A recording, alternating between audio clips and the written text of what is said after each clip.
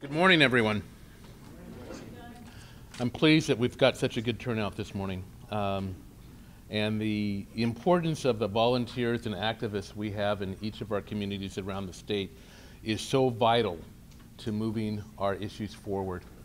When you walk in the LOB, or at least I almost feel like I'm walking into what I imagine would be entering in our bordello.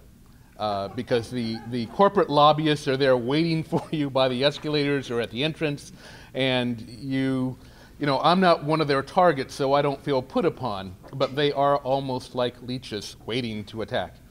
So, but our efforts are not going unnoticed, and we are continuing to get in the face of legislators at the Capitol, and to some degree are getting some progress in the governor's office, although it doesn't feel like it very oftentimes. But just briefly, I want to make a few comments on our energy efficiency efforts, particularly on the residential level. Last year, we shared with the group a concept of reaching out to hard-to-reach, challenging-to-reach households to engage them in ramping up on energy efficiency efforts and making renovations and upgrades. And we eventually designed a concept that was presented to the state's Energy Efficiency Board during their public comments period last spring, and informed that we would be submitting a proposal to reach these challenging homes. The utilities have done a decent job at reaching out to the general public via internet, TV commercials, radio, billboards, but it doesn't reach everybody, particularly homes where you've got parents working 2 or 3 jobs or have other issues in their homes. I feel like there's an entire segment of our population that's missing out on the opportunities that energy efficiency can provide. So we spoke at the Energy Efficiency Board public comment period, let them know this proposal was coming, put together a proposal that was fairly expansive. It wasn't the CNLM plan of 300 and some pages, but we tried to cover as much information that was appropriate to share and not lose their attention. So it was about 23, 27 pages, I believe. We submitted the proposal, and the board was a little caught off guard because they're not used to receiving unsolicited proposals, and they weren't quite sure what to do with it. So what do? It's almost like going to the White House with your report when the White House is a target of the content of the report. They turned it over to the companies to review and comment on. And we didn't hear from the companies, and during the last few minutes of the last month's Energy Efficiency Board, the chair said, did the companies, did you look at the proposal, and said yes, and their response is, well, it's really not much there. We feel that it was mostly canvassing, and we've done that, we've tried that, and it doesn't work. Well, the commenter of that statement was from one of the major companies, and they employ canvassing every year and have been particularly successful in New Haven and Bridgeport. So I'm not naming them, but everyone knows whose territory that is. And I was just so outraged that none of the board members commented on what he just said. And what it said to me is that not one board member read the proposal. And it also indicated to me that either he had not read the proposal or intentionally misrepresented what the content was. We used a suite of outreach methods that we talked about in the proposal that had proven successful time and time again for a number of causes throughout modern day history. The companies still have not come back to us with a formal response, but we did immediately submit a letter indicating that we came to you in good faith and it was obvious that none of you had read the proposal. So I'm going to let Ann talk a little bit about that communication that we sent to the Secretary of the Energy Efficiency Board, and we're going to pursue it. At the same time, we want to work with them, we want to engage with them, and support the work they do. We just feel that if we're going to reach the number of households that need to be engaged over the next 20 years, you need a variety of outreach methodologies, and you need to reach out to all of the population. Again, and we're not saying the utilities aren't putting forth a good effort, but their traditional outreach methods don't get into every household. And we know that when you combine residential, commercial, and industrial buildings, they represent the largest emitters of greenhouse gas. So we're going to keep on the effort. We may even engage and contact some of you to ask if you will contact the Energy Efficiency Board to move this proposal further along. Ann? Thank you, Guy. So good morning, everybody. I'm Ann, the Connecticut Director of Clean Water Action. I want to just first say I'm so inspired by all of you.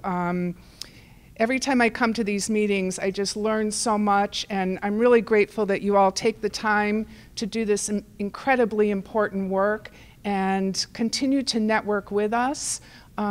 We feel that this is a very valuable, our gatherings and our phone calls are very valuable. I hope you do too.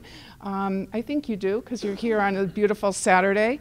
But, you know, as Senna and Mitch said, we don't have much time. We have 11 years, if that, frankly.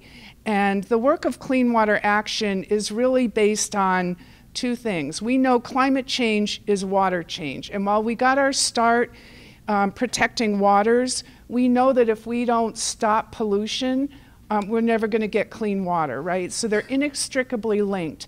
And the value of energy efficiency is a pillar, just like renewables, to make sure that we meet these goals in 11 years or less, right?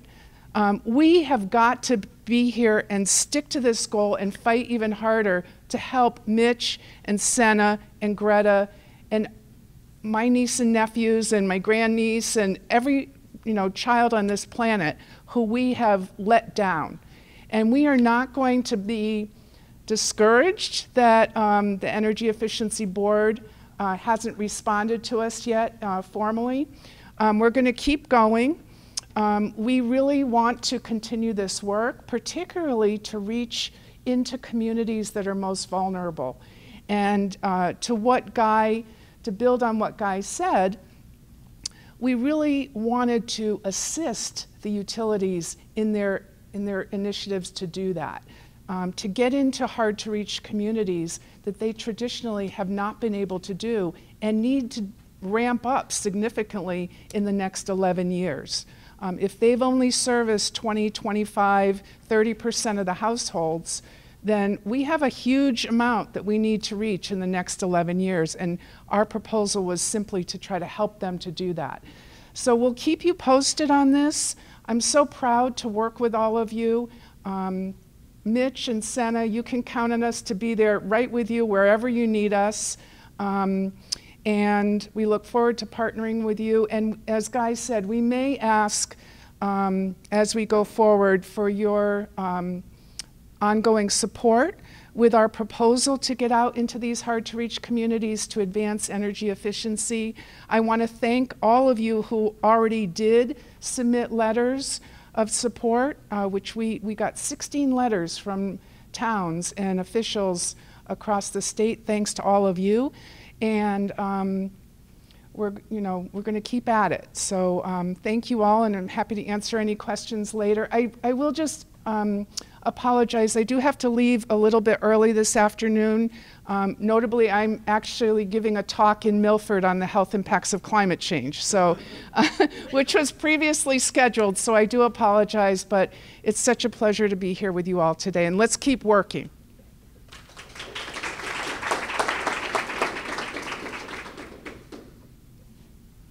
We're going to hear from Alex Rodriguez now from Chispa, and we'll just get his presentation up. Thank you very much. Alex? Thank you. I'm glad to be here. Thank you, Clean Water Action, for extending invitation. You're always so inclusive of Chispa, Connecticut, and the work, the intersectional work that we're collaborating on together to make a more civically engaged community. Chispa, Connecticut, we're a program of the Connecticut League of Conservation Voters. As you know, the Connecticut League of Conservation Voters, they're instrumental in helping get people together to advocate for environmental policy and release scorecards of how our leaders vote on the issues at the Capitol. And to help with these endeavors, Chispa was developed in 2016 to reach out into the community to bring those who aren't commonly at the table to capture their story of how climate change has impacted them and bring their story to fruition at the Capitol or at their local town meeting, because that is where the magic happens. In 2016, I was inspired to take action on climate change because of a water bottle company that came to Bloomfield. I felt the urgency of the community. I noticed a lot of people were in despair over, is this water going to be guaranteed to me? Why are they selling this water? It's the worst drought in decades. I felt that alarm. And so I got together with my friends and we formed an environmental group. And along the way, I met Chispa, Connecticut and the League of Conservation Voters, and that has played a key role in my professional development and has also made me a better community organizer. Here's my team. Here's Leticia Colonda Mejias, who's been instrumental in molding my knowledge on energy equity as it relates to the environmental justice movement. Here is Jeff Hush, another energy expert and also the Qigong facilitator at the past climate strike. Shout out to Jeff. And here is my colleague Desmond Batts, who spoke on transportation, clean buses for healthy niños at the climate strike as well. It's thanks to this well-rounded team that we've been able to organize a couple of successful committees. One of them being the People for the Planet Committee. I realize I'm going on a tangent. But one of them being the People for the Planet Committee, we got together, a couple of our closest allies, in molding a platform that was adopted into the ask to the governor for the climate change emergency. The People for the Planet Committee met a couple times and voted on a platform that really indicated what we believe is key to tackling our climate crisis. Those things being supporting climate change education and energy conservation in all schools, supporting equal access to expanded energy efficiency programs which lower energy burdens, pollution, and other expenses, oppose development of new fossil fuel plants in our state, support transition to 100% renewable energy, support expanded public transit and equitable transition to clean public transportation, oppose using VW money for diesel buses and any other fossil fuel projects, supporting the implementation of EV school buses, supporting laws which lower the use of single-use plastic and styrofoam products, supporting expanding and correcting our recycling programs to lower plastic pollution, and lastly, supporting Connecticut's environmental justice law, supporting a stronger environmental justice law which which prevents any more hazardous facilities coming into communities of color and low-income communities who have felt the brunt of climate change and environmental racism. Grassroots organizing involves capturing the stories of those most impacted and bringing them to the table and helping them voice their truth. Speaking truth to power is key to this movement. And so, as I mentioned, we connect, we hold informal meetings with the community to gather input on the environmental issues most important to them. We support them. We spark action. In coordination with Clean Water Action last year and a variety of other groups, we held the first ever Youth Climate Action Day, which was instrumental in moving the state towards 40% renewable energy by 2030, as well as a 45% greenhouse gas reduction percentage by 2030 as well. It was one of the proudest days I've ever had as an organizer, and I thank Anne specifically for being such an enormous source of support in that realm. And then we take a stand as organizers. We take a strong stand on equity, and we focus our work on ensuring environmental laws and regulations address issues relating to the communities that we organize. We're now working in Hartford, Windsor, Bloomfield, Middletown, and soon we will be revisiting Waterbury to hold an environmental justice training in November. Current areas of focus: climate action, energy equity, waste reduction, plastic and styrofoam, as well as transportation and EV buses, i.e. our Clean Buses for Healthy Niños campaign. And so we hold these community trainings, seminars, and classes to help us engage with the community and gather information, as well as inform our communities and connect with local leaders. And we work off of a strategic plan and provide weekly and monthly reports to our CTLCV leadership and national CHISPA team, because CHISPA is not only in Connecticut, it is in 4 other states. It is in Maryland, New Mexico, Colorado, Nevada, Arizona. Okay. And so here is some important quotes we captured from the community in our day-to-day work. This past month, we held a climate action painting event to gear up for a climate action art walk that we're hosting in about a week. And the purpose of the climate action painting activity was to get youth and adults together to paint what they feel their environment should look like, or how they feel they've been impacted by climate change and pollution. And so Maria, who is a committee member of ours, noted, "Climate action is an important cause in my heart, and I value the work that you do. It is incredibly and truly important. I'm happy to support your work and work with you." Maria, as I mentioned, is a committee member, as well as my friend Dimitri D'Alessandro. Say hi.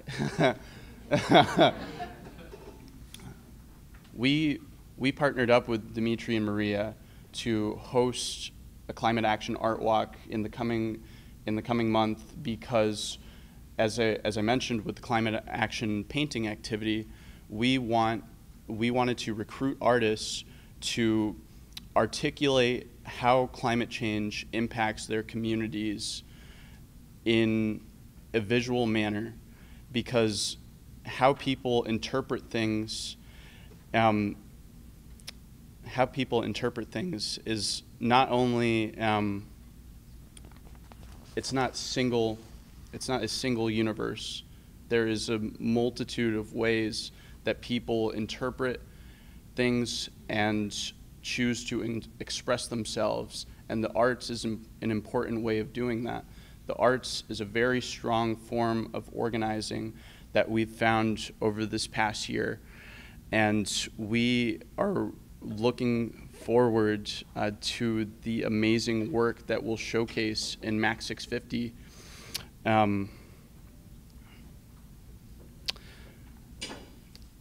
Here is a slide where we connected youth from the Connecticut climate strikes to the Democratic and Republican leaders of the Energy and Technology Committee. We had an in-depth conversation with them on addressing the importance of protecting energy efficiency funding. This was a prelude to a joint delivery we had with Clean Water Action, Connecticut Fund for the Environment, in delivering 2,000 petitions to the governor and state leaders asking for the return of the energy efficiency funds so that people can save money on their energy, as well as fight climate change. That is our Stand Up for Climate Action and Energy Equity event. And there was our Energy Equity Press Conference, where we helped organize 21 legislators to come together to address the importance of energy efficiency funding in their communities. And as I mentioned, that resulted in a delivery of more than 2,000 petitions to the governor, as well as other legislative leaders. And so these kind of events are important because we need to facilitate civic engagement guidance to newer activists in the movement, because striking is one important element, but there's also op-eds, there is also testifying at the Capitol itself or at a town meeting, which is really intimidating sometimes when you feel that one or two legislators may not be on your side in a particular cause. But we have focused so much on energy efficiency and energy equity in this past year because it directly impacts working class people. It's important that we save them an extra $1, especially ahead of our winter season, because it's going to get cold, and if you have cracks in your foundation, they need to be sealed. But not everyone out there is aware of the Energize Connecticut program that has been so instrumental in helping these communities receive the proper auditing and installation that they need to live dignified lives.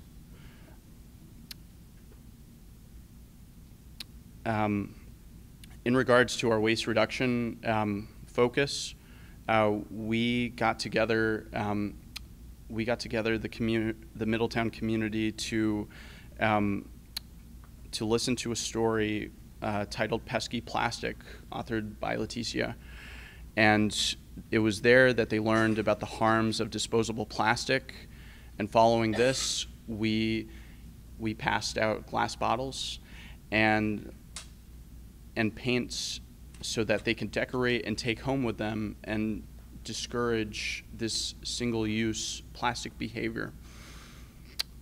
And so I'm going to fast forward a bit because I have mentioned most of our work on community organizing in relation to energy equity.